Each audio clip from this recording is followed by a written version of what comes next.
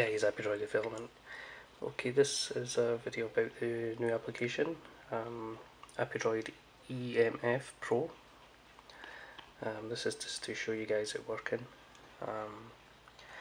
There will be some variances of the measurements across devices because every device has a different type of sensor on board, so it's not going to be the most accurate, but it will do for somebody that doesn't have an EMF sensor.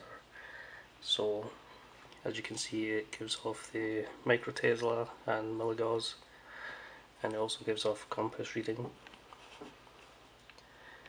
We've got a little hard drive magnet here, and I'll put it near it and you'll see the, it does actually work. You can see the strength going up and down, and obviously the compass is going to go crazy as well.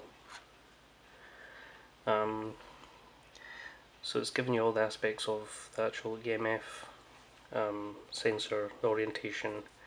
So anything magnetic will affect it. It doesn't have to be electromagnetic. Anything magnetic and electromagnetic will affect the reading.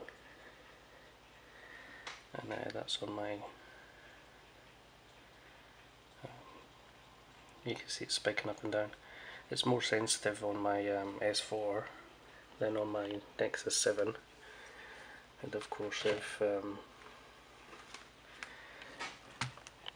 you don't have one on your device, it will just stay like that, and it will tell you when you load it up, and obviously nothing will happen.